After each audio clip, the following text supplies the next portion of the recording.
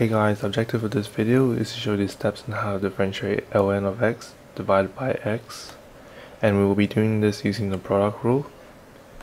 So if we rewrite our equation, ln of x divided by x is actually the same thing as ln of x times x to the power of -1. And from here you can see that this term over here is our u, and this term over here is our v. So we have u equals to ln of x, and we want to find du dx, so du dx equals to 1 on x. And we have v as x to the power of -1. dv dx would be -1 times x to -2. Now we have all the terms that we need to find dy dx, so let's go ahead and do that. dy dx equals to u, which is ln of x,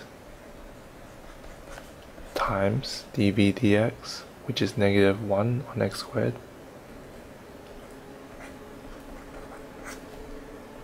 plus v, which is 1 on x, times du dx, which is also 1 on x. Simplifying this down, we have -ln of x on x squared plus 1 on x squared.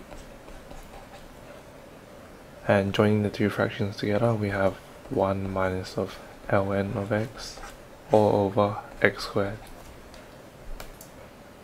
And this is your answer.